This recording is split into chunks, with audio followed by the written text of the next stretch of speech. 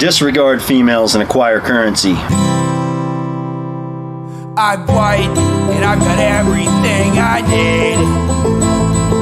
No one clutches their purses when they're in a room alone with me.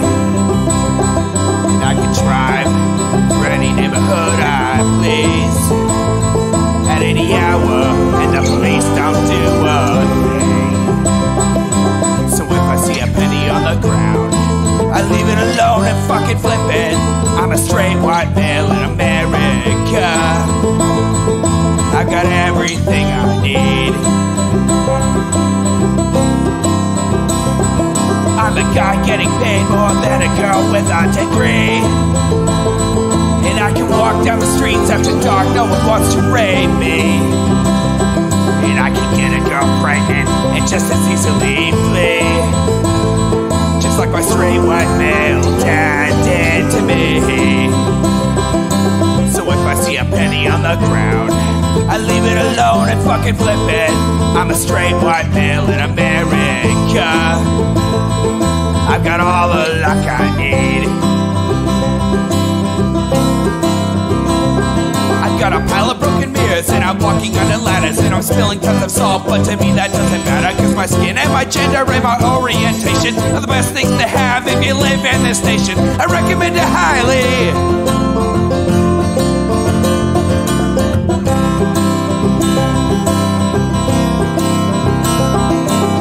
If I see a penny on the ground, I leave it alone and fucking flip it. I'm a straight white male in America. I've got all the luck I need. Shit's gonna work out for me, cause I'm a straight white male in America. I've got all the luck I need.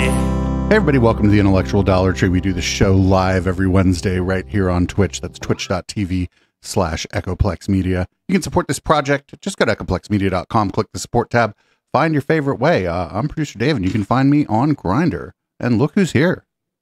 Hey everybody, you probably haven't forgotten what I looked like, but I am Historian Matt. I haven't been on here for a very long time. You can find me, well actually you can find me on Mastodon on port87.social as I think Histmat. I think it's just Histmat, at Histmat.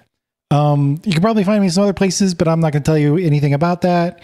And I've totally forgotten like everything about what I'm supposed to do on the show. So forgive me. I don't remember what I'm supposed to say. That's okay. You're on because you say things that are different than the things that I might say. Yes. So that's okay. So before we get started here, you sent me this link. It's an iced coffee hour video with Kevin O'Leary. Who is Kevin O'Leary? So for people who don't know, Kevin O'Leary is a guy from Shark Tank. He's one of the sharks, right? The quote sharks. I don't remember. They might go over it in this video on like how he made his money, but he made like $1 billion selling some tech company somewhere. And now he's like supposedly some entrepreneur type guy. He also has, as far as I can tell, he's given himself the name Mr. Wonderful, which makes no sense because there's nothing about him that's wonderful, and he tends to have very bad takes, as we'll see in this video. You know, Mr. Wonderful is like a name that like somebody else should maybe call you after you've like done a good sex for them, right? Yeah. Yeah, I'm pretty sure he gave it to himself, but you technically I haven't actually looked up how he got the name, if anything, but yeah, it doesn't fit. Generally, you just avoid giving yourself a nickname anyway. I know I force everybody to give themselves a nickname on this show, but that's my fault, not yours. So that's a little bit different. that's my fault. So I guess without any further ado, here is Iced Coffee Hour, the biggest myth about money that keeps you poor. I love their little thumbnails too, because it's basically, it's just them looking confused every time. Yeah.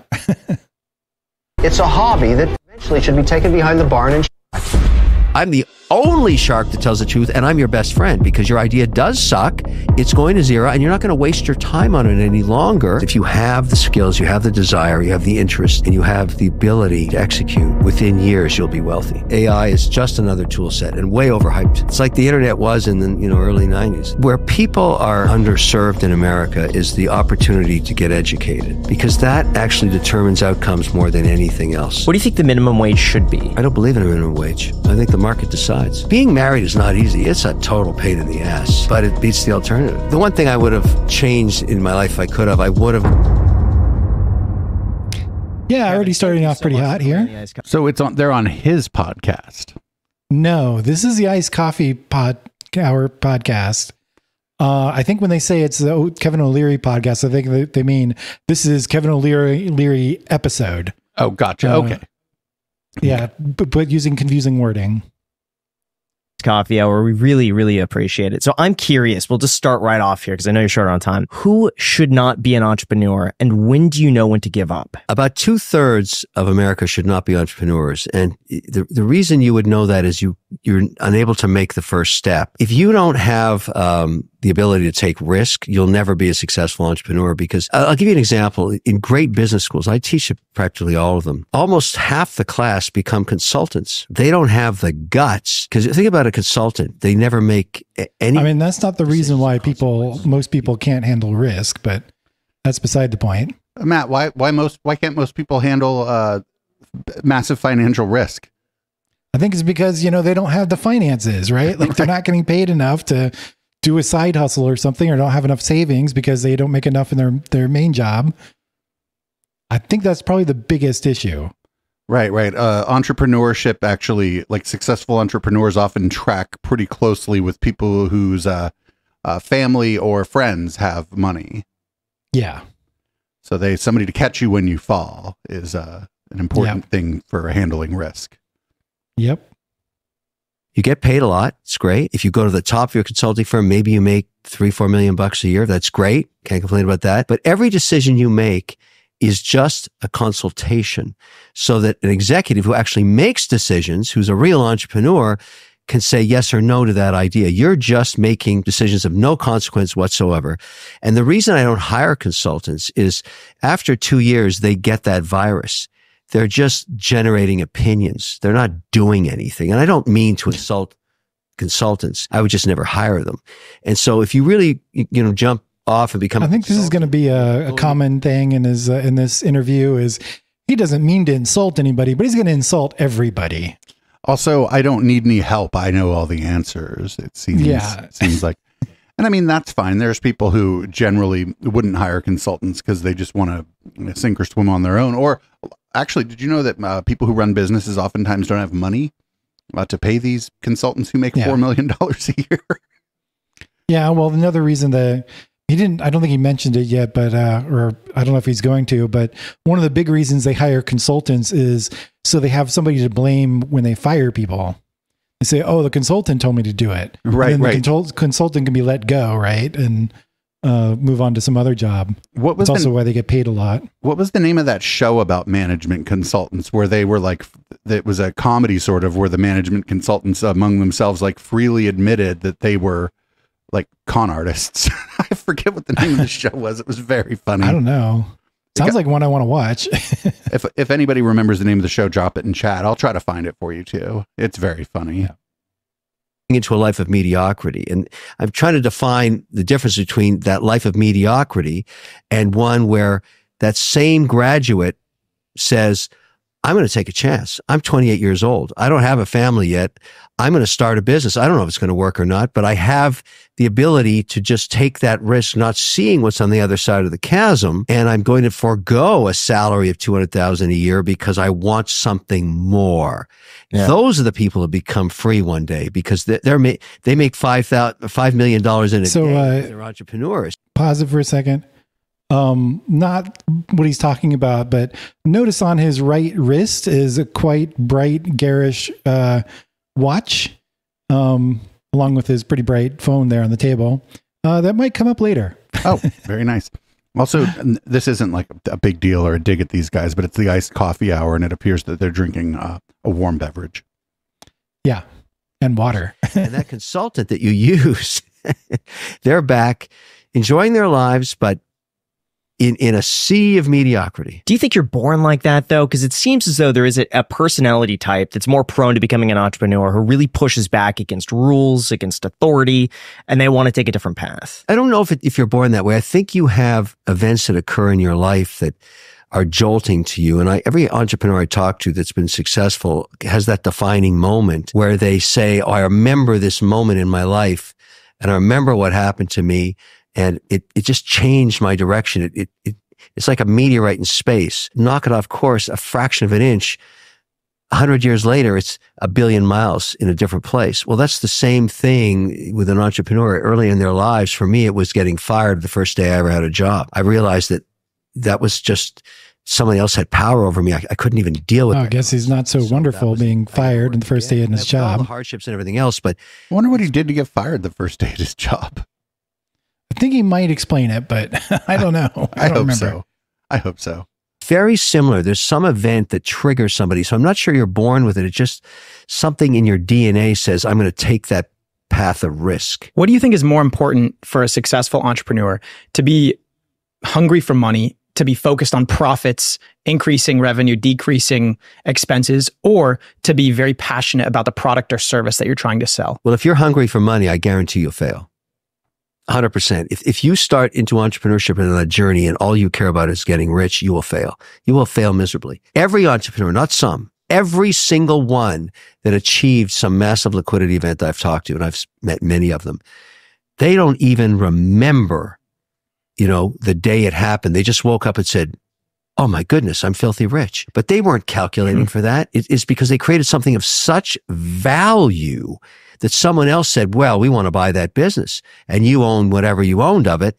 And that's what happened to me. I woke up one day and we sold the learning company for $4.2 billion. I was one of the founding members. I had founder shares. I wasn't even thinking about that the night before when we were negotiating the deal. And then the funny thing was, when we all came back to the office, the 10 of us that were founders, we didn't know anything else except to go back to work. We didn't even know what to do. So the only difference was we were filthy rich. Now, over time, people change sort of their momentum and their motivation. But if you think that you can calculate the exit and that somehow you can start a business because you know you're going to sell it and make a lot of money, you will fail 100%. It's the second issue you talked about. It's the passion of loving what you do and getting up every day and willing to work 25 hours a day, 8 days a week because you love it so much and you love to compete. That's how you become free. It's about not about the pursuit of capital. It's the pursuit. That doesn't sound like freedom to me. I mean, obviously he's like using more days and hours but if you're like working just always, that's like not freedom. I know like people do it because they think there's like a light at the end of the tunnel, maybe where they'll like, that would be the idea, right? You work hard now so that you can enjoy your life later, but it doesn't seem like it, and maybe that's going to come up, but I'm not getting that vibe from this guy. Yeah. I mean, if you're starting a company and you own a company, especially if you own quite a bit of the shares of the company, you have an incentive to work that hard, right? And there's enough stuff to do usually to work that hard. But yeah, I don't know. It's not freedom. You're tied to the work for a while. Freedom, personal freedom. I don't have to work anymore. I work harder than I ever have. I really enjoy what I do. I love to compete. I love to do what we're doing right now, talking about this so that others may learn from my mistakes. But the whole idea is personal freedom. That is the American dream. And you have to set your course on that. And there's one attribute you need to pull that off. And I've taught so many people. It's the ability to differentiate the signal from the noise. Every minute of the day. People are going to chase you with stuff. You're going to get 1,000 ideas. They're going to call you and ask you to do stuff. If it's not on task for the signal, it's noise. It's noise. And you have to just push it aside. Those are the great entrepreneurs. They don't deal with the noise. Who are you competing against? It's when I start a business, for example, let's say watch insurance. I'm a big watch collector. I've looked at every single watch insurance. Watch insurance. I've never I don't even understand why people buy Well, there's a time when I didn't understand why people bought any watches, but now like smartwatches kind of make sense. But what they're talking about is these, basically like jewelry watches, that are all mechanical type stuff. And I feel like they're kind of an anachronism now. I don't know how people get into this stuff. I mean, a nice watch looks good with a suit, but you could get a watch that looks pretty good for like 80 or $100. I mean, yeah, pretty much. They're not talking about such cheap watches. those are for poor people. Yeah. Single policy there is for watches. None of them work for me. Why? The problem with watches, that if you go and get a rider on your home insurance, you're going to notice when you actually read the fine print that you're going to end up in many cases with a depreciated value of the watch 10 years later when you lose it or it gets stolen or you break it.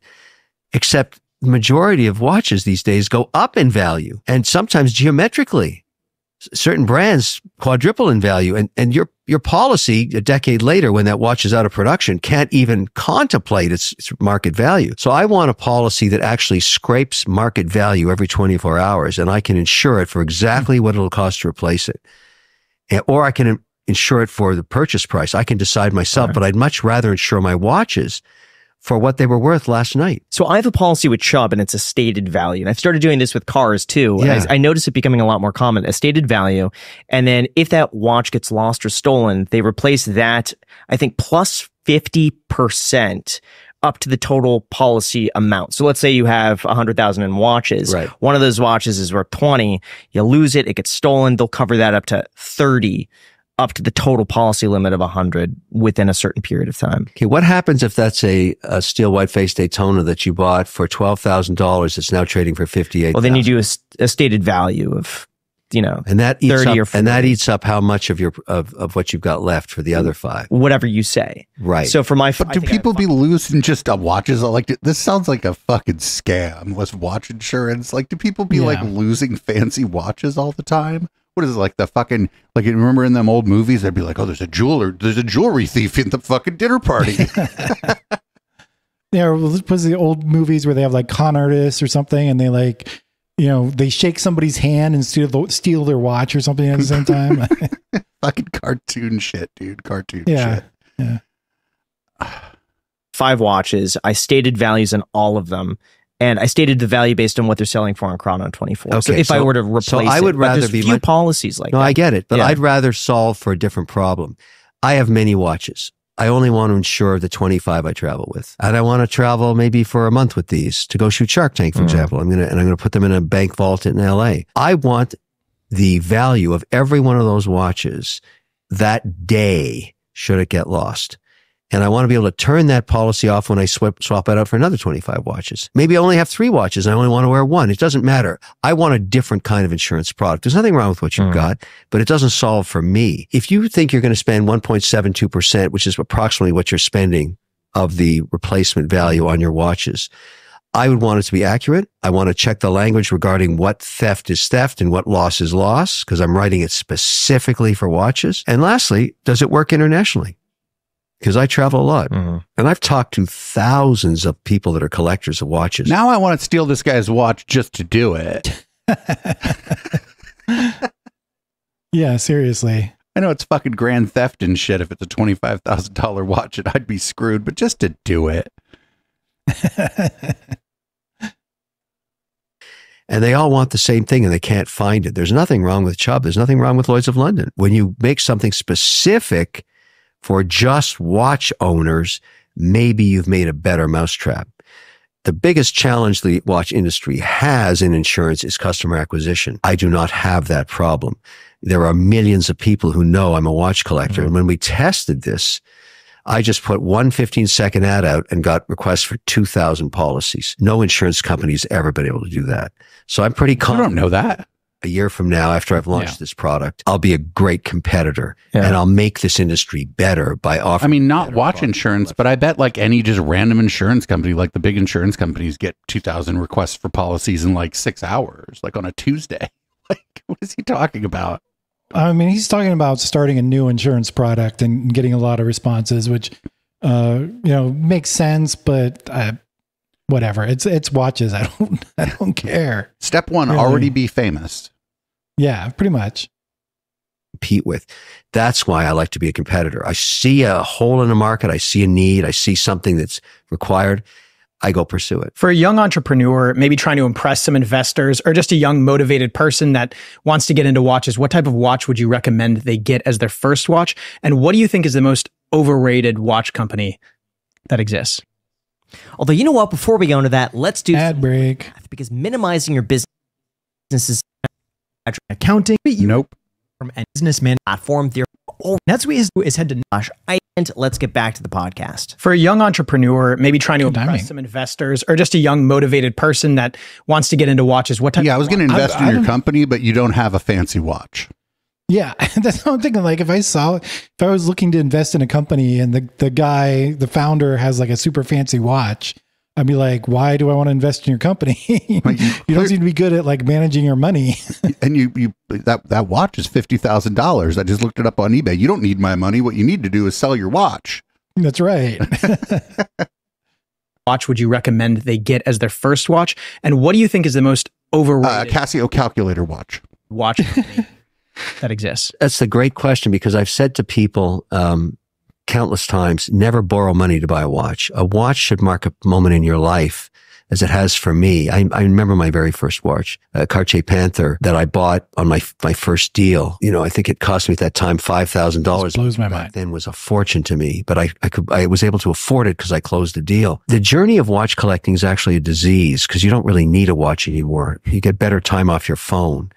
But because for men and for women too, it marks certain points in their life. I have another watch that has on the back my first 500 million fund. I cherish that because, you know, that's not a lot anymore, but it was my first when I got 500 million to manage. There it was. And 500 million is not a lot 2 million anymore. subscribers on it. Inflation's going crazy. Exactly.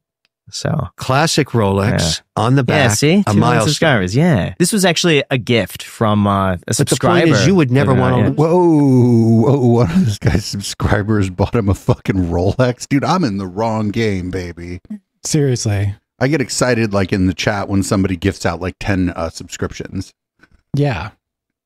Or when somebody buys me like a light for my studio. Oh gosh, never. Never. And it's a very, very special piece that you will carry with pride for the rest of your life. And so every single watch I have has that. But the entry levels now, and I work with all the brands, people always, you know, call me up and say, why don't you endorse my brand? Why don't you wear only my watch? I'm a dial guy. I want to work with every watchmaker. I'm a member of the New York Horological Society. I want to support watchmakers, and I support as a patron, new watchmakers like Simon Britt. I'm one of his biggest buyers because I love his work, and he's got 10,000 people who want to buy his watches, and he respects his collectors. I'm one of them. Here's some watches that I think are remarkable in terms of value and entry-level pricing. Well, I forgot this is going to be the watch show to begin with. This is so weird. Oh, wait. See his other wrist? He has another watch on it. That's weird. And I think it's another like multi-tens of $1,000 watch. So like one watch, you're like, okay, this guy's old school and it looks good with his suit. Two watches, you're like, leave me alone. Right. Do not talk to me at this here dinner party. The Tudor Miami Pink. This is a $7,000 watch, but that dial is absolutely spectacular. It's beautiful. So Tudor has watches down to $3,000 and $4,000, and the quality of a Tudor is remarkable. Grand Seiko, spectacular. We were looking at this yesterday. Yeah. Was it yesterday in Puerto Rico? Yeah. We walked in and the guy was talking nonstop about Grand Seiko, and their movements are fantastic. It is the the Japanese really have it down for watches. They actually started making watches before the Swiss. The quality of a Grand Seiko piece is unbelievable. So if you're going to buy an entry-level watch, I have no idea what they're talking about. Seiko Grand. I'm sorry, $3,000 is not an entry-level watch. Yeah. If I'm going to buy an entry-level watch, I'm going to buy it at the fucking dollar store. You're like a Casio, right? Is it entry level? Remember the G-Shocks? That's about the extent of what I would have ever spent on a watch. Seiko. Right. There's a difference. Grand Seiko is extremely affordable. They make some amazing pieces. And those are two brands that I feel, Longines for women is a fantastic brand. I mean, I support them all and I own them all. I'm a dial guy. It doesn't matter to me. I mean, look, this is a loose Patek. It's covered in diamonds. It's a really expensive piece. That's not why I bought it. I bought That's it. why you It's bought got a beautiful red band, Yeah. which is my signature look, but also the dial's spectacular. It's a crazy But no, dial. I would argue for entrepreneurs, they want something that's recognizable, where the average person on the street looks at a watch and says, that person is successful because they have that watch. I think Rolex is really the only brand that has that. Entrepreneur. What are they talking about? Like, I'm sorry. Like, I couldn't imagine like going to ask some ghoul like Mark Andreessen or David Sachs for money and just being concerned if they like my watch. Yeah. Like, I would hope they would not be looking for that or looking for having a reasonable watch if you have one at all. Right. Or they're like, oh, you find out maybe, are they a big investor in Apple? Yeah. And then you wear an Apple watch. Yeah. Like, I don't know though. Like, this is so crazy because I don't think this just seems like a very old, like, version of what it means to be wealthy, Yeah. Yeah. 'Cause- so I feel like these kind of watches to me are kind of an anachronism. They're, an object out of time. It's something you had in the past, but it's not really a thing. To me, it's not even a thing anymore. A friend of mine has a Rolex, but it's like his dad's old watch, and he got it when his dad passed away, and it has sentimental value for him. And I don't think he's ever looked up how much the fucking watch is worth, right? Because I don't think he cares. Right. You might want to get watch insurance. My dad still wears a watch, but I would be shocked if he pays over $100 for his watches.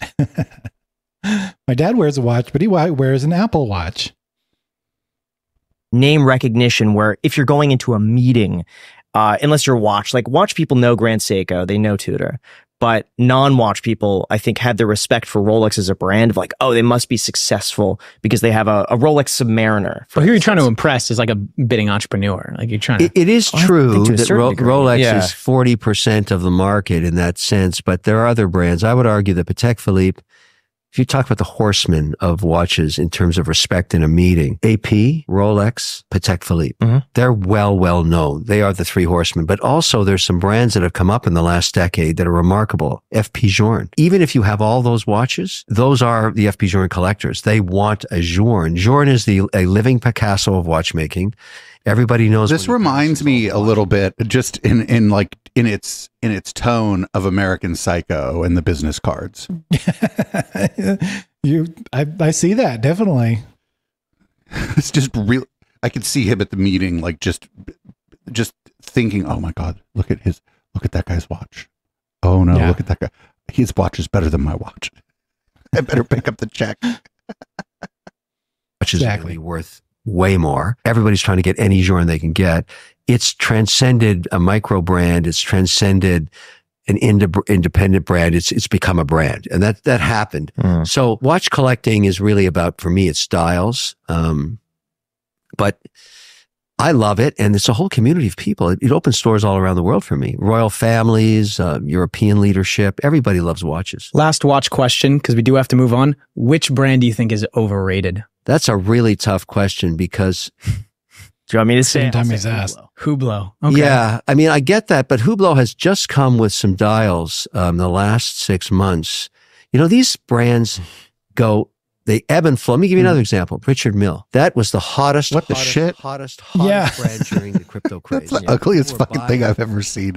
If I saw that on somebody's wrist, I would notice it, and I'd be like, "What happened to your watch?" And they'd be like, "No, it's just like this." I'm like, "Are you sure? Is there supposed to be like a face over?" Now I'm critiquing watches. Now I'm the psychopath. Richard Milles with crypto. And I could never wear one because they never were allowed on television. They were just too ostentatious. And then along comes their new Titanium 01. Thin, super stunning dial. And I am wearing that on Shark Tank season 16. So there's a brand that I couldn't touch. Now, wait, are there watches that they're just too hot for TV? I don't know. I swear he just said they'd never let that on TV. What is he talking about? Well, the other one was like such a mess. It probably distracted the camera or something. The cameraman just zooming in on this guy's watch the whole time going, what the fuck is that? Exactly. I wouldn't take anybody seriously if they had that clown ass watch that they showed a minute ago. Iconic in terms of style with this super thin titanium watch. So you can say that about Hublot, but just you wait 6 months and stuff happens. It's like talking about steel versus gold. 6-7 years ago, nobody touched yellow gold. Now it's smoking hot. And just in Geneva a few weeks ago, the best of show was what Cartier did with the Crash. A watch. And that's a Salvador Dali painting on your wrist. Skeleton. That's actually pretty cool. I would be like, if I saw that, I'd be like, that's a pretty dope watch, right? Yeah. Like, because it's like, it's like stylish in a way. It's probably. I'm assuming it's a watch for women. It's feminine. Yeah. And yeah, I would definitely compliment a lady on that watch. I'd be like, that's fucking rad. Yep. But he went ballistic, and that's Cartier. And so that's a brand that you may thought was jewelry. Now I'd say for fashion, haute couture, when you see what's going to be on style for the rest of this year, you're going to see a ton of Cartier. Now, going back to topics, when it comes to business and entrepreneurship, you talked about being comfortable enough to fire your mother. What does that mean to you? When you start a business, It means he's an asshole. you're no Right, longer- right. I mean, if you hire your mom and then you got to be like, I mean, if you hire your mom, maybe she's retired, right? And you hire her because she's willing to work for cheap at the beginning or whatever to try to help you out. And then you go, hey, mom, actually, you don't need to stick around if you don't want to anymore. She'd go, thank God, honey. Yeah. This is work. I don't want to work. Right. This actually sucks, sweetie. So thank you. Yeah. number one. You start hiring employees, they're on top of you. Your shareholders, your bankers, they're on top of you. On top of both of them are your customers. They're number one. They'll always be number one. You are at the bottom of the stack because even though you own the business, and that's important, and that's how you'll be free one day, from that point on, you are working for everybody above you. If you use nepotism in your business and they don't perform, that's hurting all of the rest of the stack. So if you have your mother and she can't perform and she's only on there because you want to put her on payroll for some reason, and she doesn't deliver on her promise to the team, you got to take her up behind the barn. Shoot her. You got to shoot her. Wait, what? Because you're hurting the business. You just go, hey, mom. Escalated kind of quickly there. You could go, hey, mom, this isn't working out the way I thought it would. But let me try to refer you to somebody else where you would be like, if mom needs a job or whatever, let me try to help you find like something that's going to be better for you. Or is there something else you'd like to do at the company? Because what you're doing right now, I think we're not doing, it's your mom, dude. What the fuck? Yeah. Business that matters the most, not you, not any one individual. If they're not team members, they're cancer. Surgery immediately, gone. The minute they're not on mandate, gone. I learned this lesson a long time ago. You're either on board or you're not. It seems as though the trend is to be ruthless in business. Is there ever a time to show compassion in business? Or would you say for the most part, that's giving away something that you don't need to be giving away? Let's get back to, behind the barn. No. I'm very compassionate. I think great leaders are very compassionate. Great managers are very compassionate. They understand people are human beings. But in business, it's Didn't very he just measured. like It's very binary. spend half this, the first part of this video insulting a bunch of people. Now he's saying he's compassionate. Yeah, like the other thing is like if somebody's like not on task or whatever, like a good manager actually is able to get them back on task. It doesn't just, you don't just can them, because turnover is expensive, especially for a small business. So, you find out maybe you just find out that they're kind of feeling overworked, a little bit stressed. You go, hey, what if we paid you a couple days? What if we gave you a couple extra vacation days? What if we, what if you work 4-day week for a little while and we'll check back in a couple months, see how that's what a good manager does, actually. Good manager tries to keep good people. There's any number of reasons why somebody might not be performing to their peak, but a manager's, a good manager is going to, try and help them out. Yeah. Try to figure out what's going on, see what they can do. Yeah. You either make money or you lose money. There's no in between. I mean, break-even business is not sustainable. It's not going to work. You either make money or you lose money. Most companies can't last more than 36 months losing money because they can't raise any more if they go out of business.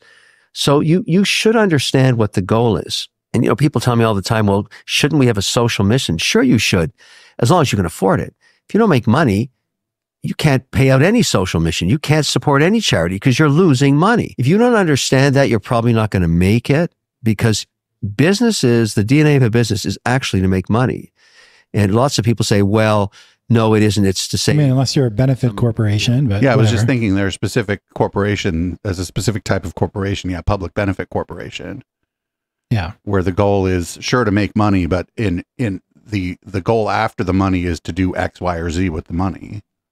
Yeah. Well, like benefit corporation, like their first mission is they have to be a benefit to the public, period. Like it doesn't, Right. It's even before like basically making money, but like if they're making money, but they're not a benefit to society, then, they shouldn't be around. Right. Or they ideally would lose that status. Right. Right. And they would just have to make it or break it as a regular corporation without any of the advantages that you get from the government for being a public benefit corporation. Yeah. social cause, that's actually called a charity. And there's nothing wrong with that. You can't mix them up. I'm curious, how do you value your time? Although, you know what, while we're on this topic, Another commercial.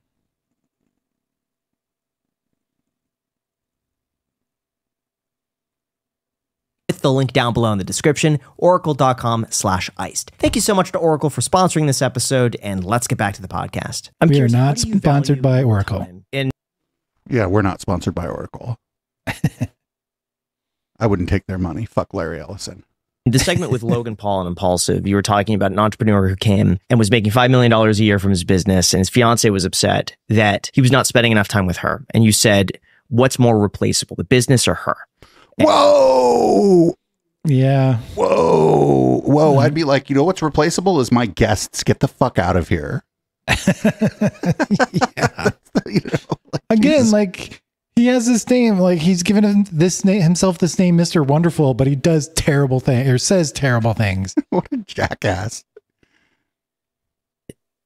She, I guess at the end of the day, was probably more replaceable. But how do you balance living life and enjoying things versus the pursuit of money? Well, you have to understand there's different phases in an entrepreneur's life.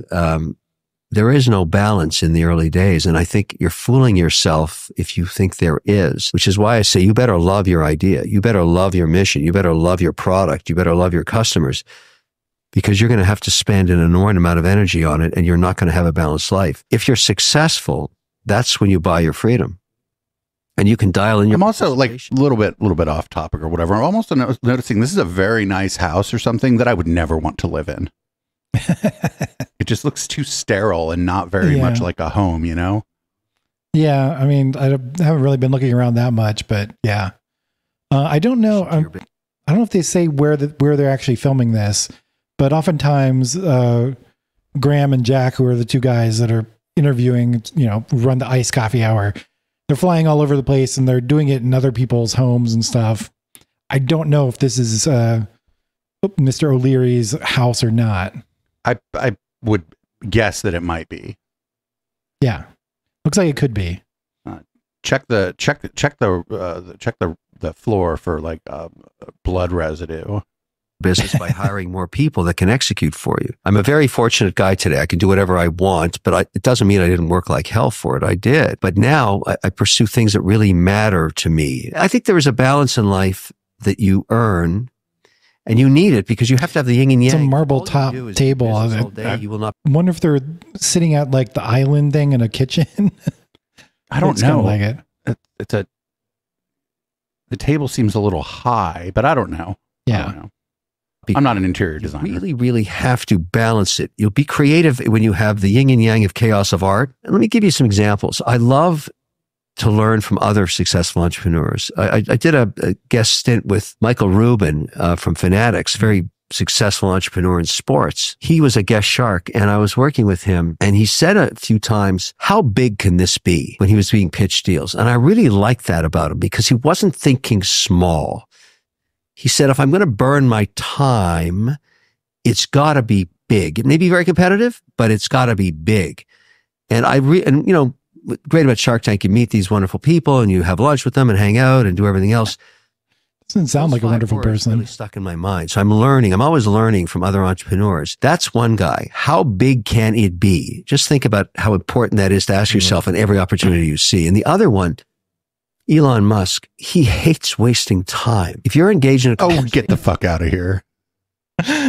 He wastes time all the time. He's constantly on Twitter posting bullshit. Yeah. It's like, get the fuck out of here. conversation with him and he thinks it's useless information, he'll just walk away. He doesn't care about the social impact of that. That's why he's so wildly successful. Yeah, sure. And so you got to think about that. I've seen him do that. And so people feel nervous meeting him maybe and they want to make small talk. That's not what he wants. What do you know that's useful information? That's what he wants. Yeah. When does it become unhealthy? Sure. I want to give the example back in really from 2020 to 2023. I was in a phase where all I cared about were what I'm doing every hour of the day. And I calculate the value of my time for an hour. And if someone were to say, let's go and grab lunch, let's go and grab a coffee, I would calculate how much that time is worth and then think to myself, do I want to pay this amount to go and have coffee with this person? And I got to Okay, if you're thinking that, then that person should find somebody else to go to fucking coffee with anyway, because now you're wasting their time because you're an asshole. Yeah, really. point where almost everything, nothing made sense for me to do other than work because my time was so valuable during those certain hours. But also, as a secondary example, Graham and I, we were considering getting a hotel room together or separate. And Graham was running the calculation of the cost per hour that he would have to pay if we got separate rooms. And is it worth that premium? And I think about the other stuff. It's okay, well, we'd have separate bathrooms. Maybe we get a better night of sleep. Maybe this. And he's still calculating this. And this was probably 4 or 5 months ago. And he has plenty of money now. So at what level do you think it becomes counterproductive? Wait, does this other guy not have any money? What the fuck's going on here? Jack is this is his only major YouTube video thing that he does. And I don't even know how much of a cut he takes, even though he basically does everything for Iced Coffee Hour show.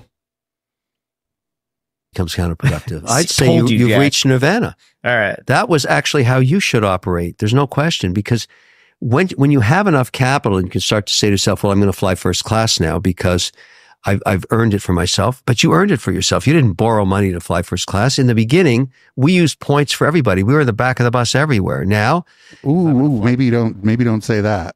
at Europe tonight, Yeah, not quite the right words. I earned it. I earned it. But I can afford to do that. But I am the same as you. I break my day into 30-minute segments, and I'm always looking with the people that schedule me. What's this? What's this thing in the schedule? What is that? Why am I doing that? What am I going to get from that that's either of interest to me that I'll learn something or is going to help one of our businesses, of which there are now 54? Why am I doing that? What the fuck? It's, Why do you have 54 businesses? Jesus Christ. He has investments in 54 businesses. Jeez, what a fucking I wouldn't monster. really say I have 54 businesses. He's a monster, I think. Yeah. They called up. They said they knew you. And I'll say, well, I don't know why I would use my most valuable asset as my time. That's what you said earlier. You're right. It is your most valuable asset. Now, when you use it for your family, that's very valuable. But when you waste it, that is a crime because you'll never get it back. But when is it counterproductive? Because there are some things where I will deliberate for maybe 30 minutes price matching to save $50. And then I go through this other phase where my time is worth more than $50 and the time spent deliberating, I may as well just paid more. But then I feel internally that He doesn't like getting ripped off. I don't like, is what it I like is. getting a good deal. And so when I think I'm overspending, I feel like I'm getting ripped off in a sense. And I looked at myself. Graham, who's speaking right now, he's he kind of drives me crazy. Do you know his other channel, not this one, but his main channel has it's over 4 million subscribers. He's not hurting for money, for income. He doesn't need to think about this stuff.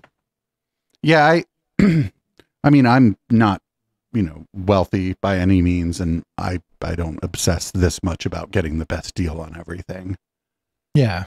I just is this, if I buy something, for example, for the studio, I actually learned a lesson. I bought cheap lights, and because I thought I was getting the best deal, and no, Not so spent much. more. Should have spent more. Yeah. Should have bought lights so that maybe had a RGB a W, so that I had proper white light. But whatever.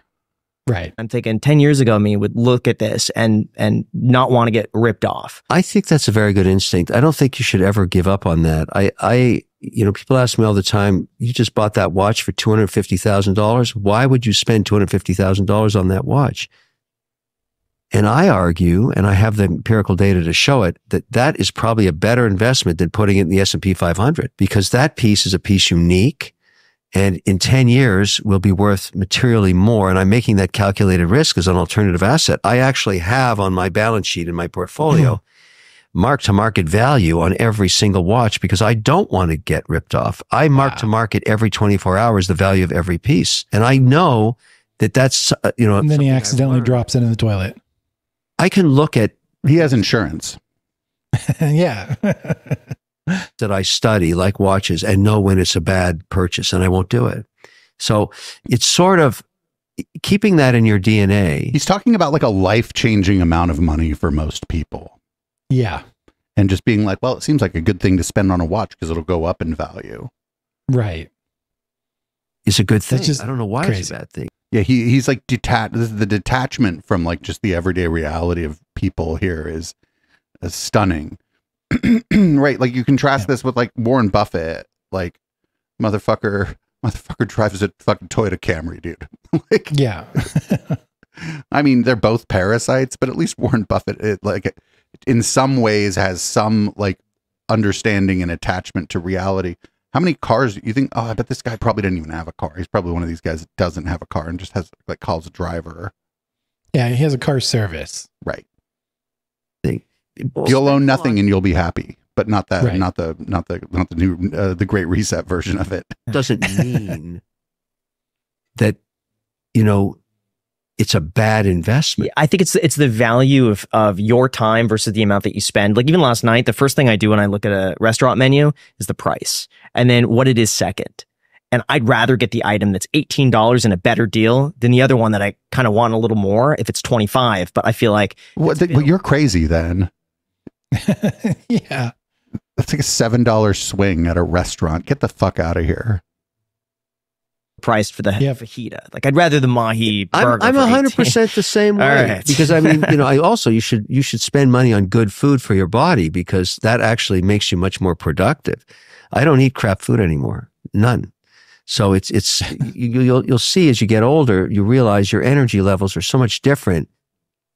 Either you treat food as medicine, or food, or one day you'll be taking medicine because you ate shit food. Sure. Like that's really what happened. It's bad. I mean, outside of things like maybe diabetes, or maybe like obesity, that's probably not true. Actually, like diseases, most of them don't give a shit what you eat.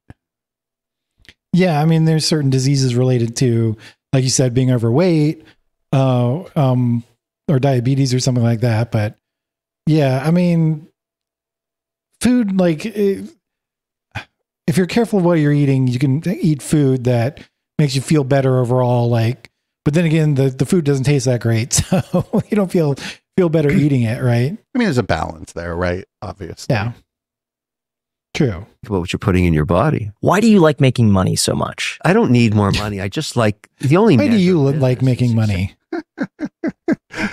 He's like, I want to make money, make a bunch of money so I can go on here and function as like a parasocial management consultant while I shit on management consultants. Exactly. success against competition is profitability. I'll run a business for 3 or 4 years. My wine business made no money for 4 years until we turned it profitable. And now it's wildly successful because we now ship direct to consumer in 48 states. I think I ship 2.7 million bottles a year. I figured that business out, and I don't know many people that ship that many I bet bottles. his wine is So I'm mid. competing, and I'm winning. And Probably. making money, and I'm building a great team in wine, and I enjoy wine. If you're not making money, what are you doing? It's a hobby. It's okay if you want to call it a hobby, but if you're actually burning hours, we've been talking about time, Yeah. burning hours and making no money, why would you do that? unless it's a hobby. Otherwise, you're just a loser. Now, what about when it what? comes to body language? Back to the Impulsive podcast. You said that there's some downtime when you're filming Shark Tank where cameras will come in, get B-roll, and the contestants are just standing there. And you said that you could tell from their body language how confident they are and if they're going Ooh, body language. Yeah. I don't know. Oh, I want to see those body language experts that we were watching for a while. Watch this. successful and if they believe in the product. What do you look for specifically when it comes to body? Yeah, some people are just Mostly nervous, in the you know. Right. Like most of these people aren't used to being on TV and they're not already rich and they're there for an opportunity to get an investment in something that they're passionate about. So their body language might be a little awkward, like when the camera's not on. Yeah. If you stare at somebody, can they take it? You can stare at somebody. That has nothing to do with for 4 or 5 seconds, and they just making money, running a business. They're gonna fail. This is just how you creep people out, honestly. Yeah. Yeah.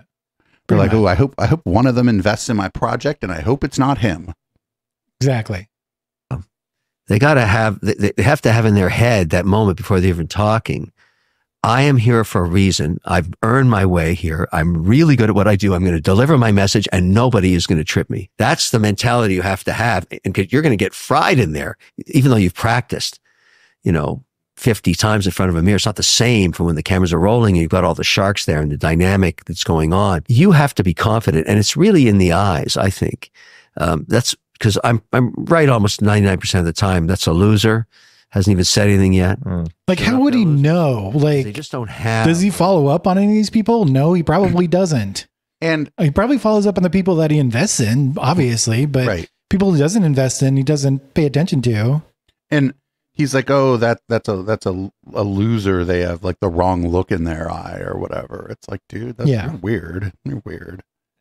Yeah. I can just bust out a crystal ball at this point. It takes to drive. There are winners and losers. Yeah. That's not my fault. It's just the way it is. And what about trusting your gut? Has that ever steered you the wrong way? Because you're very much lead by intuition and you kind of have a feeling if this is going to work out or not. You don't have gut till you've failed a lot. The intuition or the gut feeling is experience. That's what it is. And so I always tell this famous story about my last year of business school. This guy came in the class. Always in these MBA courses, they start bringing in guest lecturers. And he came into the cohort that we were graduating a week later. And I was sitting beside a guy named Barry Nicole. He passed away. It's really unfortunate, but I spent 2 years beside him. And this guy walks in and he doesn't say anything. The lecturer introduces him and he just starts walking at the bottom of the pit. It's like Harvard. It's a case study, 168 people in the room. And he's just walked around and then he started walking up and down the aisles and it was really uncomfortable for everybody. Like, why is this guy not talking? And then he goes down to the bottom of the pit and he looks up and he says, you guys think you're such hot shit.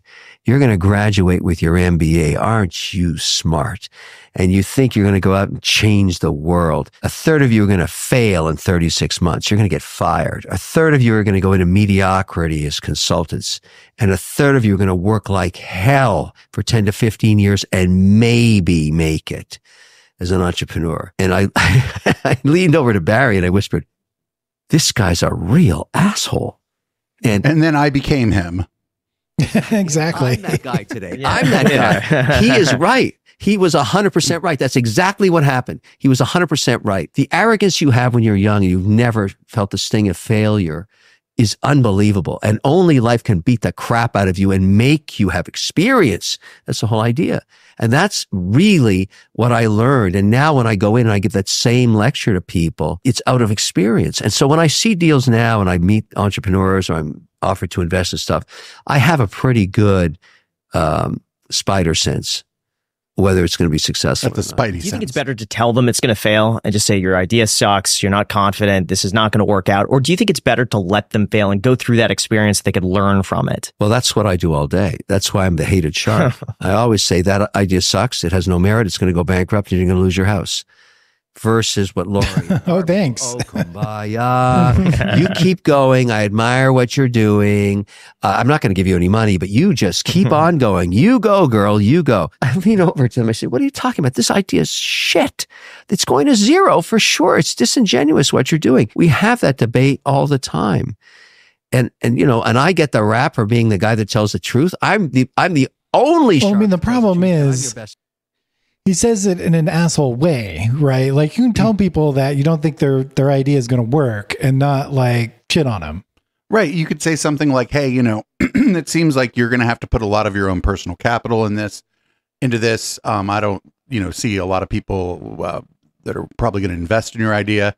And if you fail, like you have a wife and kids and a mortgage, you need to think about that a little bit.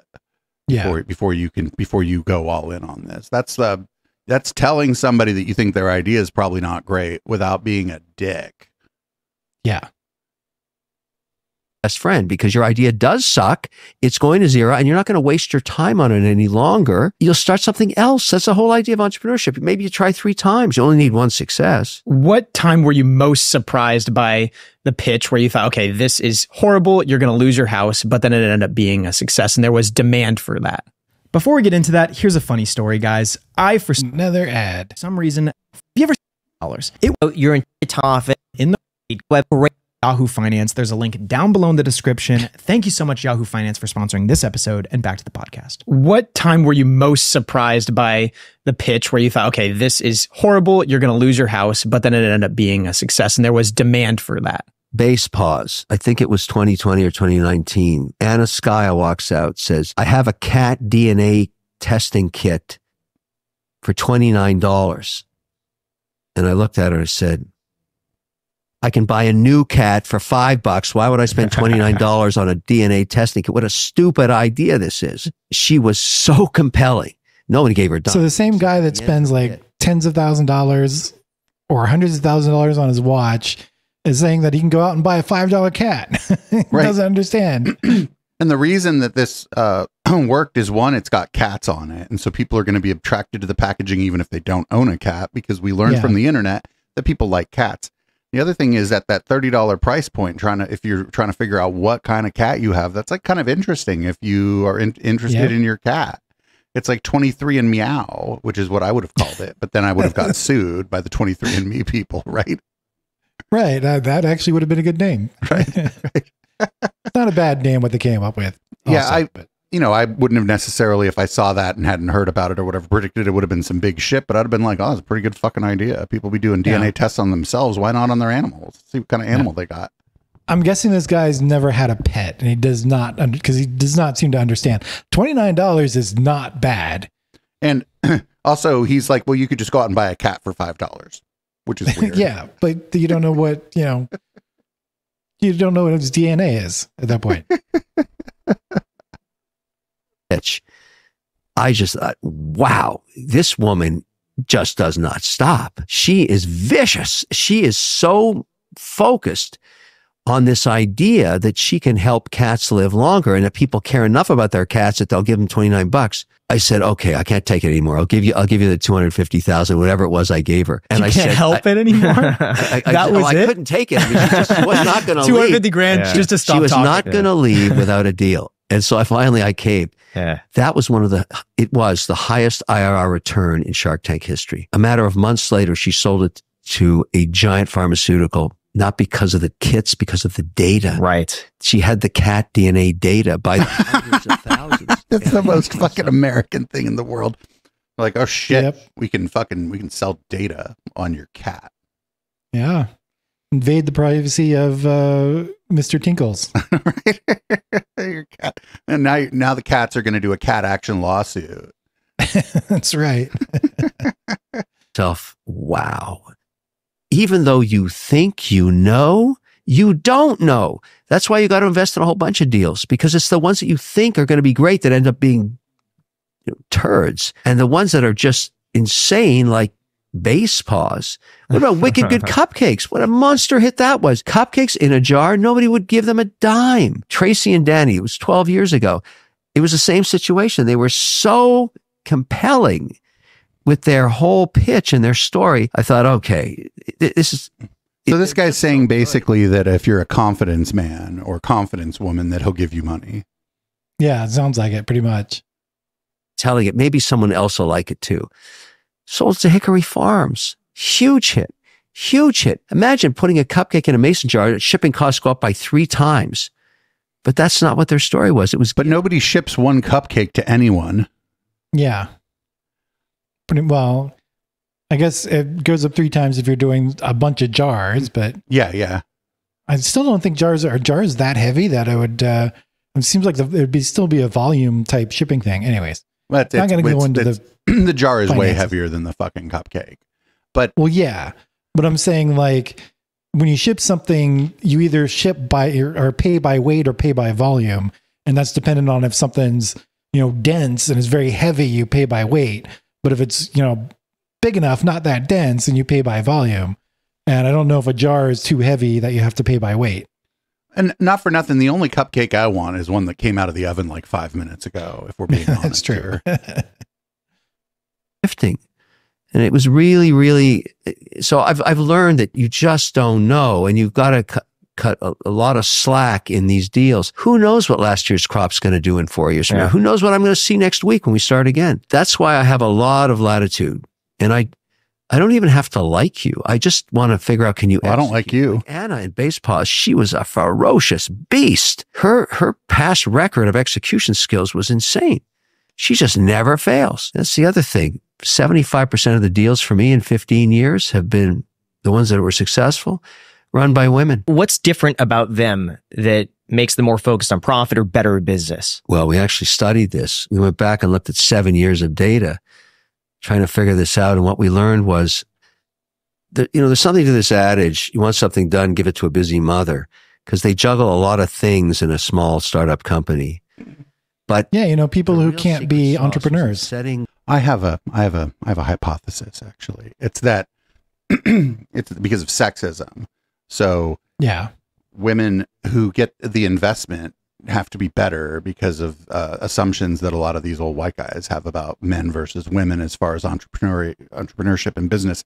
These attitudes are starting to change, but it generally means that the that the woman in doing the pitch has to have done so much more and have like a much more solid like foundation versus, oh, this guy reminds me of me when I was a kid.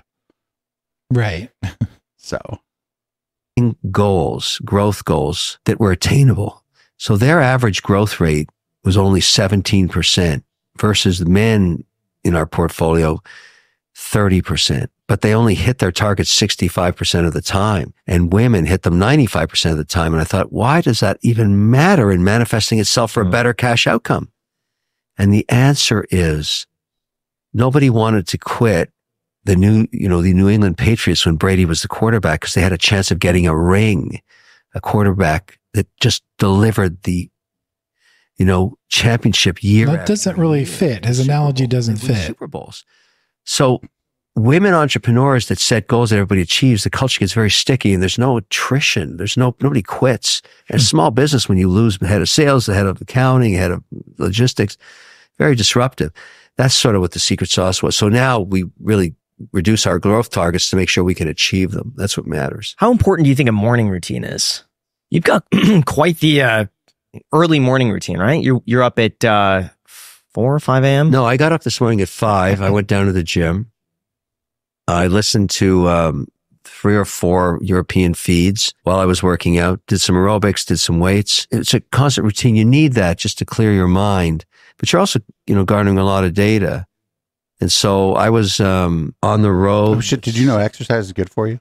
7 o'clock. I didn't know that. Today here in Miami, up to entrepreneurs, a room of 3,000 entrepreneurs. I really enjoyed that. And here we are now sitting talking about the same topic. So, that routine is important, particularly around mental wellness and physical wellness. And I don't smoke. I don't take drugs. I drink wine. I like that. That's my one curse. It's bad for sleeping. I wear an Oura ring. And I've done something else, which is a little unusual, but I learned it from a bunch of guys I'm involved in longevity. I decided a couple of years ago to start wearing a glucose monitor, even though I'm not a diabetic, just to learn which foods spike my glucose. because every DNA is different. So I learned, for example, I mean, it's not really that different. I mean, we know which ones spike your glucose. They even have like a glycemic index on a lot of foods that will tell you which ones are going to spike your glucose.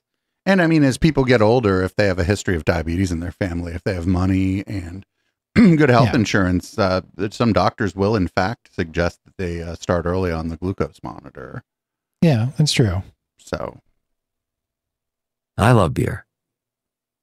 You're trying to keep your glucose range between 50 and 150 because it's not a theory anymore. It's a proven fact. If you spend your life spiking your glucose with sugar, your propensity to develop dementia, not Alzheimer, goes up geometrically. In fact, they've been able to arrest dementia by reducing. He likes that word geometrically. Heavy glucose loading. yeah, they all have these words that they like. That I think he means exponentially, right? It's a word that you can use interchangeably, but it's the same thing. Yeah. Frying your brain with sugar. So if you understand that, you start saying, well, let's see what foods do that. Well, for me, it's beer. I go from, 88 to 280 after half a bottle of beer. You could have chosen something other than 88, friendo. Really dumb. Don't do that to yourself. Or if you eat like a lot of watermelon, boom, through the roof, a lot of grapes. You end up finding foods that you're much stabler with in terms of this mandate to maintain the range. But what happens is you lose a ton of weight. You're not even hungry and you're just losing a ton of weight. And I lost 30 pounds and my energy level went up. Congrats. He learned about the low carb diet. I lost 30 pounds and my energy level went up. It sounds like an ad for a fucking fad diet.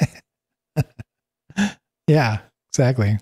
Maintenance in a routine. So I cycle every day. I work out. I really watch what I eat. And my only sin is I love my wine. Yeah. How do you look the same age? Like, I feel like forever. Like ever since I first found out about It's you, I don't called even know money. how long ago it was, but you look exactly the same. It's, I think, and I was having this debate. I was in Washington, D.C. 2 nights ago at a fundraiser and I got that same question. My mother was she was Lebanese and my father was Irish. If you look at Mediterranean people and their diets, you look at blue zones, they're all over the Mediterranean. Look at, these islands off the coast of Greece or where I lived in Cyprus. People walk 40, 50,000 steps a day. They eat 2 meals a day of salad and fish and olive oil and olives, and they don't eat any sugar in their bread. And I don't know that's the secret, but remember, I grew up that way. That's all I knew living in Nicosia, Cyprus, eating Lebanese food cooked by Lebanese women. I didn't appreciate it back then, but that diet's crazy healthy. Like you don't eat any shit. That's just not part of their culture. And so the same with the Italians. If you see, yes, the Mediterraneans, famous for never having invented baklava. Like, get the fuck out of here. They're sweets. They make sweets. Yeah. Or Italians not known for inventing pasta or using it. They didn't invent it, but right. I wish you would, like somebody in chat just said, I wish he would have said that thing that like Brian Johnson said, where he's like, actually, I just have the blood of the young injected into my bloodstream. So works. much about what you put in your body every day. Now, look, if you want to take drugs, you want to smoke, you want to do all that crap, well, yes, you're going to look like shit. That's what's going to happen. So if you want to age out gracefully, think about what you put in your body and how you treat yourself. And the other thing, sleep. Get some sleep. I wear an Oura ring. I try for 7 hours and 11 minutes of sleep. And I've learned one thing, and I'll tell you right now. You got to stop drinking 3 hours before you go to bed. You just kill your REM. You kill your REM. You kill your sleep. Look, I assume he means drinking alcohol. Alcohol during the week so that I have these great nights of sleep. And I think that just helps you for longevity. Good food for thought for everybody. And so then the other thing about this is like, it's not that you have to stop drink. It's like if you want to have a beer an hour before bed and that's your first beer, you're probably fine. It's that if you've been drinking, you should try to stay up, drink some water and chill out. Eat something light before bed so that you'll sleep better. But yeah, it's like one beer an hour or even a half an hour before you go to bed. That's not going to do shit to you. It's if you're intoxicated. Not only that, but if you've drank a lot of alcohol, you're likely to like get up a few times in the middle of the night to pee. You might have heartburn, like indigestion. You may have all these. You wake up with the alcohol still in your stomach. You're not going to feel great the next morning because you're still a little drunk, kind of. Like, get out of here. Yeah. So inexpensive now. Aura rings this technology would have cost you $100,000 10 years ago. They were a sponsor of our channel. I love the Aura Ring. It's fantastic. Yeah. And the firmware updates are great. I wear it all the time, and I'm always The firmware checking my updates sleep, are great. and That's what I love about my almost devices every- is the firmware updates. I'll have to, the full disclosure, I do wear an Aura ring myself, track sleep and other stuff. It's cool.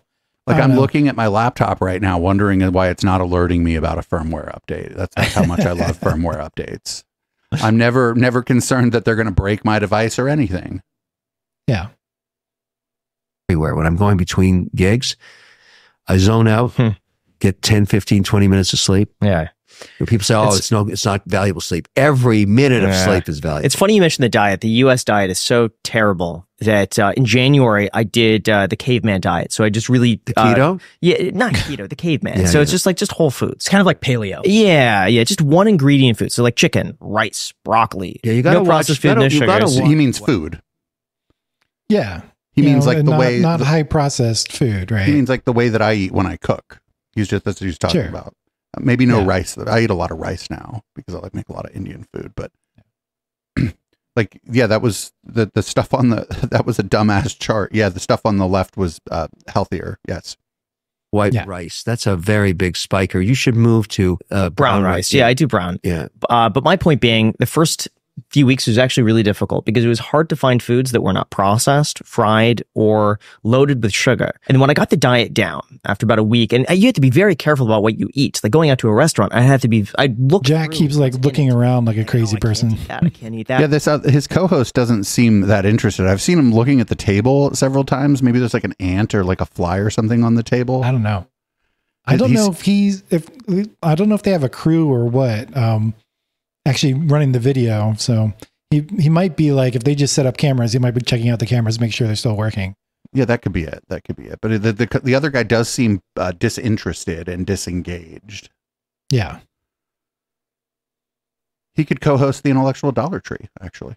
That in the first few months though, I lost 10 pounds. Yeah. And it's just body fat. And It's you all at feel once. great, right? You get energy goes up. Totally. Losing 10 pounds in a week is very bad for you.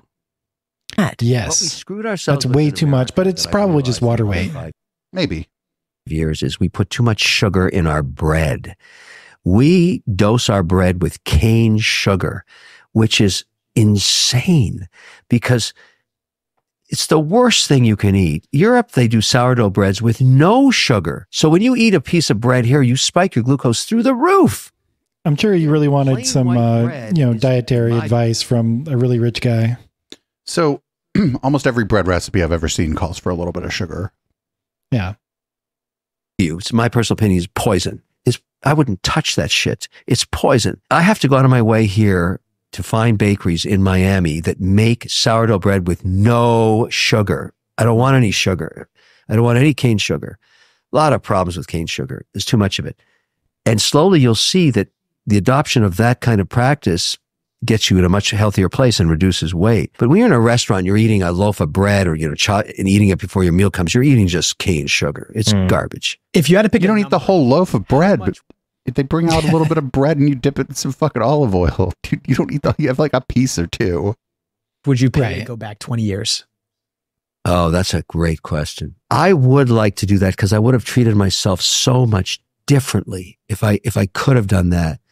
The way my lifestyle back then, at the peak of being an operator, I was killing myself. I was just killing myself. I was working 21 hours a day, flying all over the world, not eating well. I weighed almost 40 pounds heavier. I wasn't sleeping at all. And I think to myself now, why was I doing that to myself? What did that cost me? Like, it can't have been free. And so if I could somehow, there would be The same value. guy who How says much you should work 25 hours a day, 8 days a week. Right. He's contradicting himself now. Yeah. I don't know, because I don't want to change anything in my life. I'm pretty happy with what I got right now. But if I could my advice to anybody in their 20s is think about what you're doing to yourself every day. If you kind of get hip to this, you'll live to 120 years old. And it'll be a really nobody lives to 120. If you really think about exercise, That's like the maximum amount. Like, And Right, not nobody, but I mean it's a close enough, like it's close enough to nobody. right. Fair enough. smoking, what are you, an idiot? I mean, I used to smoke, but that you have to be a complete moron to do that. That you have to be beyond moronic. You have to want to die in a horrible way. That is the worst thing you can do to your body. It's insane to inhale tobacco smoke. It's fucking crazy. But 20, 30% of the population does it. Nuts. You got to talk to Ben Mala. You got to get him to quit. Do you know Ben Mala? Yeah. I mean, look, it's so, I bump cigarettes off them all the such a time. dramatic change when you kick it. Within 90 days, you start to feel different. You start tasting things. Everybody I've talked to that's pulled it off. You got to take anything you can to stop yourself from smoking. How much would you pay, though, to go back 20 years? Now, let's just say everything is the same. It's just you today, right here, right now. Nothing has changed, but you're 20 years younger. Yeah, it's priceless. I mean, I'd pay any amount, but can't do it. That's been, anybody would want to do that but the only way that deal makes sense is if I get to keep the knowledge I have today. You do. Okay. You would give everything. Okay. Then you could just win the lottery all the time. If I could keep my portfolio, because that's, Your portfolio. I'm keeping the portfolio. Okay. Yeah. But that's stupid because a lot of the stuff you're invested in right now didn't exist 20 years ago. Yep. Work hard for this stuff, so I've got it now. I don't want to lose any houses or anything like that. I want to keep my planes, all the that guitars, stuff. watches. I want all of that. I want everything. It's all coming back with me. This band probably get back sucks. to years. Yeah, that would be. Of course, that's priceless. If anybody ever develops that technology, he'll be the most successful entrepreneur on earth. I'm curious for people that do self-sabotaging behavior like smoking and drinking and eating bad food and stuff like that. Do you think that they're just kind of born into that and they just for some reason have like a biological predisposition to not really think about things critically and how things may impact them in the future? Or Hey, Dave, do you think he's going to solve all the issues with the addiction and personal problems? Maybe. affects their Yeah, brain into that self-sabotaging? I think the food thing is because they were brought up on a very high glucose diet, a high sugar diet, a high. Because if you think about people in Europe, you look at France or Italy or the Middle East, they don't have that propensity to overeat because they were never. And even alcoholism in places like France where they introduce wine into children's diets at the age of 11. Many Europeans don't even drink at night. They drink during their main meal at lunch because they like to sleep better, not because they know. Yes, Europe famous for not having any nightclubs. Look at the European style of the big meals at lunch, and then there's a small repast in the evening. Much healthier. I think it's the way our culture has probably made a mistake. The Japanese also, look at the way they eat. I mean, they do a phenomenal job. They eat lots of protein there. I visit Japan all the time. We have gone offside in our culture in terms of how we actually develop that culture in terms of eating and being obsessed with food and eating the wrong food. But no one's perfect. I mean, if I were really on message and if I was really, going to my own mandate about what I eat, I wouldn't drink anything. I'd stop drinking alcohol. I should, but I don't. So that's my one crutch. But if you just have like a glass of wine or two a couple times a week, you're fine, baby. Nothing. There are and this is probably not necessarily. There are even some indications that it might be good for you. I don't know. Like there's a problem with those studies where they say such and such is good for you, maybe in moderation. Like they've always been paid for by the industry, right? Right. And of course they're going to push that and make it sound like it's a big deal. But I haven't looked at the studies. I don't know. I would take that with a grain of salt. Right. But if you're not overdoing it, it's probably not a big deal. Right. I probably drink too much, but I wasn't going to say anything. Well, it's, No, it's not. it's I mean, it would be fine for you to say, I don't give a fuck. I'm like not unaware of myself, right? Right. No, I'm kidding. I don't know how much you drink actually. 'Cause I would usually not drinking when. I would not want to just have a glass of wine with this guy, but it'd be fun to go on a bender with him. He might buy me a fucking Maserati. How much I do it and when I do it. Or $100,000 watch. How often is it during a Shark Tank pitch that it's not the product or service at all and everything the person's personality that completely ruins it? Although, you know what, really quick, if you're building Another ad. You know what? Really quick, we're gonna go ahead and put a fork in this part, the podcast Right. part of the show, because it's we try to keep it under an hour and a half, and because I have to pee. So Okay. that's that was this. I don't know. I sometimes watch the rest of what we started watching during the post game. This will not be one of those times. I hate this man. I hate this man, and I'm learning to hate the iced coffee hour guys too. But I'm Fair enough. just learning, just learning how to hate them. Not quite there. Yeah. Do you? You were the one who turned me on to the iced coffee hour guys. Why? How did you find them? Well, I used to watch the Graham Stephan show. So Graham Stephan was one of the guys who was doing the interviewing. And then he started doing this. So it's called the Iced Coffee Hour because Graham actually like tried to start like a coffee company. And so he was doing all sorts of like coffee branded stuff. I don't know if they still do it or what happened. But he was like, his coffee was supposed to be cheap, like iced coffee that you could make yourself or something. But that's where the name came from. I started watching it. I would say there are other interviews that are better.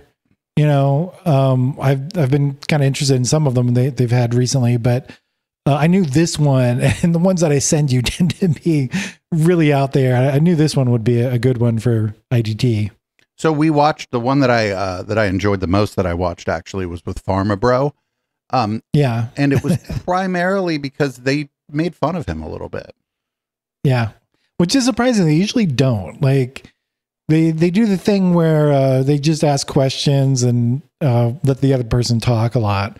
They don't challenge anybody, even though they have guests that they really should challenge. They challenged Ben Shapiro a little bit when we watched Okay. with Ben Shapiro, but my guess based on what I've seen from them is that they're like libs, right? They're not leftists, but they're not conservative. Right. They're like right. libs. And I don't know. I think like I would never want to hang out with them. They would probably be fucking insufferable. But I would rather hang out with them than the guests they had this time. Yeah. Probably. So yeah, I guess that's the show. Usually I make HK read it out. I'm not going to make you read out the show because you have probably no idea what to say, but I don't read this show out ever either. So I probably have no idea what to say, but thanks everybody for watching The Intellectual Dollar Tree. The show's live on Twitch every Wednesday, 7 p.m. Pacific. Wednesday usually goes pretty late with the post game. If you're interested in what happens in the post game, there are ways to get it for free just by going to Twitch and figuring that out.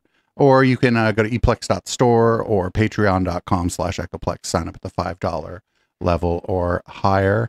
I have to pee. I'm going to change the color of the lights in my studio. And unlike the advice the man gave, I'm also going to change the contents of my beverage. This is Boomers by Periscope, and I'll see everyone in the post game. Matt, thanks for co-hosting. You're welcome. See you later.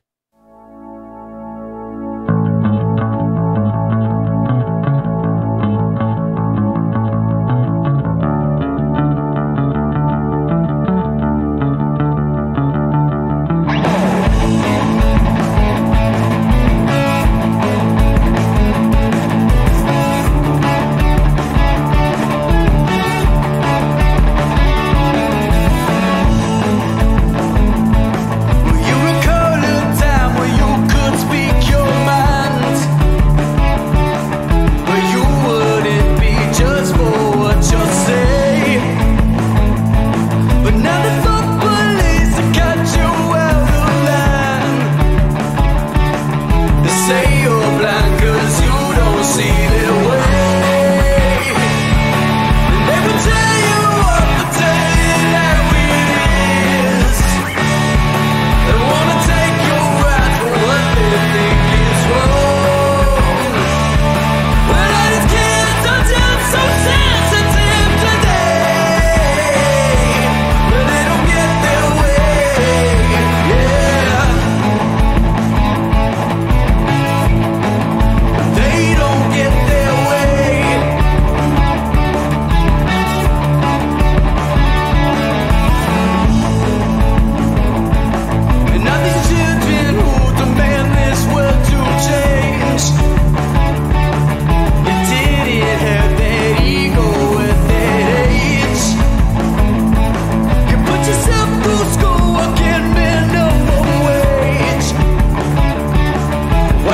you'll pay